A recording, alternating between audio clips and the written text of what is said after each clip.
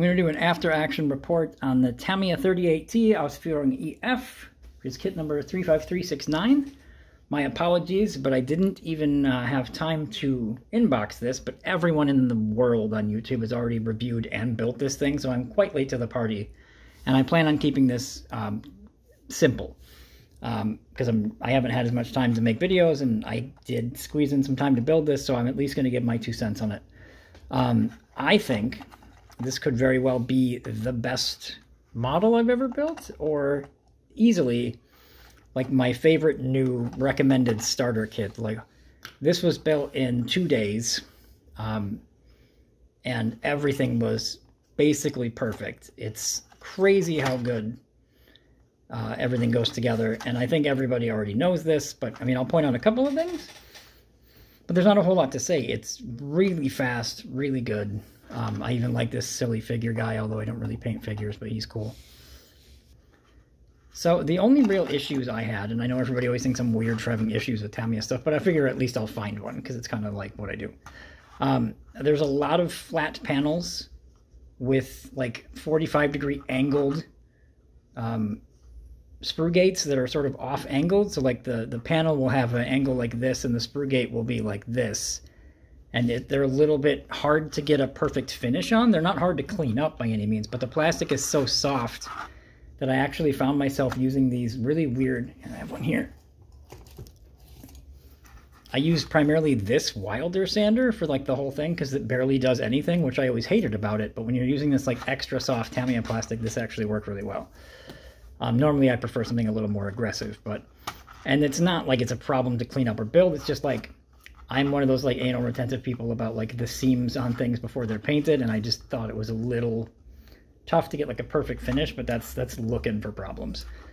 The tracks are perfect, but if you look at how the track sag is molded, the tracks are on upside down or backwards, whatever you want to call it, just like the Marder 3. I don't know why Tamiya keeps doing this. I don't care. I find that in wartime pictures you do see backwards tracks. You can reverse the wear if you wore too much on like the interface or surface, like here, where the weight was. You can then flip them around backwards, and then you'll have the thicker part back here, kind of like rotating your tires. So I've seen it enough that I don't really care if my models have their tracks on backwards, especially because like if I tried to fix it, you can't, because it's molded this way. And I haven't heard anybody else mention that, but it's perfect as far as anything else other than like that little grumble. All separate plates for the lower hull. Again, there's a million of these build videos, and they're all excellent, and they all say the same thing, which is that it's excellent. I will say, I don't know, and this is why people watch my stuff, I guess. Let's say you've got the jack mounted here and this big tanker bar here. I have no idea what these are supposed to look like, so I just left them how they were.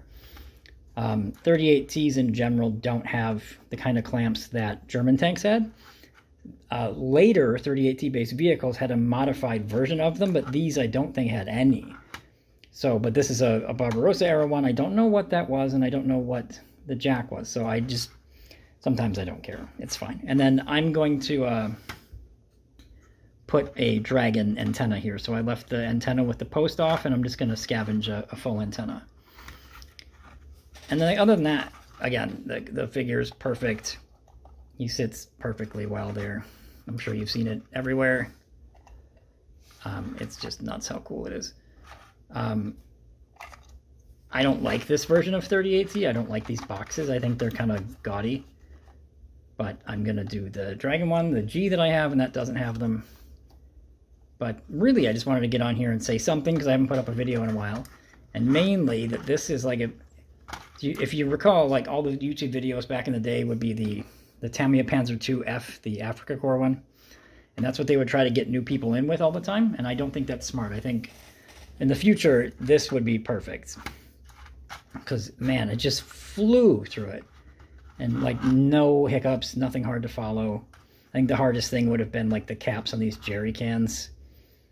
And again, I'm just nitpicking the weird connection points, because I feel like I should say something negative. Although the last couple of comments I've gotten was like, well, that means you suck. But yeah, I do. So what? This thing is freaking awesome. I'm going to be doing it with Mr. Hobby, or Mr. Color 513, to test out a different Panzer Gray. But yeah, that's like all I got. This thing is amazing, and I got it off Facebook Marketplace from some guy for like almost nothing. So what a mojo booster this thing was. So the long overdue Tamiya Marder 1, after action reports, I got discouraged mainly because I didn't realize that my primer was X1, not XF1. It's a long story, but that and some stuff with the Jagpanzer for the ugly one. So I didn't get to this video as soon as I should. I built this thing super fast, like right away. The only things I haven't done would be the ammo, and I think the spare tracks are still sitting up on my shelf somewhere.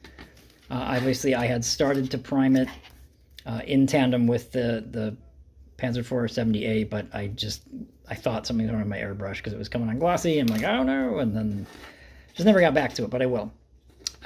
This thing was very nice, very like modern, you know, state-of-the-art Tamiya kind of stuff. The only thing I think I screwed up, because I think everybody knows I kind of tend to screw stuff up, is I over-sanded this axe head, but then I just over-sanded the other side, and I don't know what a French axe head looks like, so it looks fine to me. Yeah, man, the Pak 40 is,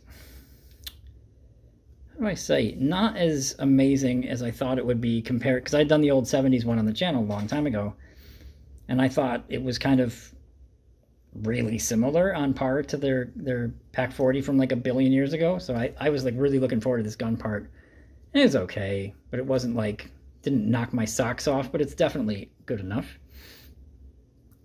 There's obviously some pin marks in there, you can see right there, but as when it's in,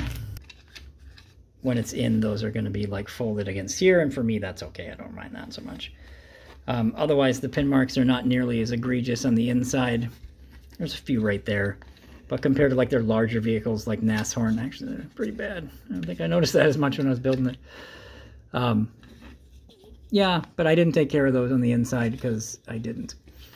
My apologies, but I didn't see them. I think people might not realize how bad my vision truly is, but when I mentioned that in the previous video, like somebody was like, well, I don't know if they were trying to say I shouldn't build models, but I'm going to suffer through my bad vision. And sometimes I mess up seams and things, and I don't care. Yeah, this thing is excellent. A little, I don't know how to explain that. It's a little like less fly together than like their Vespa or any of their like other, like Marder 3s, their other old SPs. I'm not sure why. That could have just been a me thing, but it's very good. This was great. Now, these are backwards, as some people pointed out to me. And I was going to try to be a rock star and flip them because their track sag seemed relatively universal, but it does have like a pin and like a keyed spot. But I could have chopped that out and just tried, but I wasn't sure. Like, you can look at it yourself. There's a little bit of like a rise and a difference. Like this side's a little smaller where this idler is, and the sprocket's a little bigger. And I wasn't positive that I'd be able to make it work flipped. So I was like, well, screw it. We'll just do them backwards like the Summer Museum was. And like the kit meant them to be, and it's fine. Again, like, just like with the 38T from Tamiya, I don't care. Because other than that, the sag looks great. They fit really great, really just exactly how they should be. And to have kit tracks that do that, same goes with this guy from Tamiya's 38T. To have them just like nailed, like the shape is perfect, just like if you had magic tracks.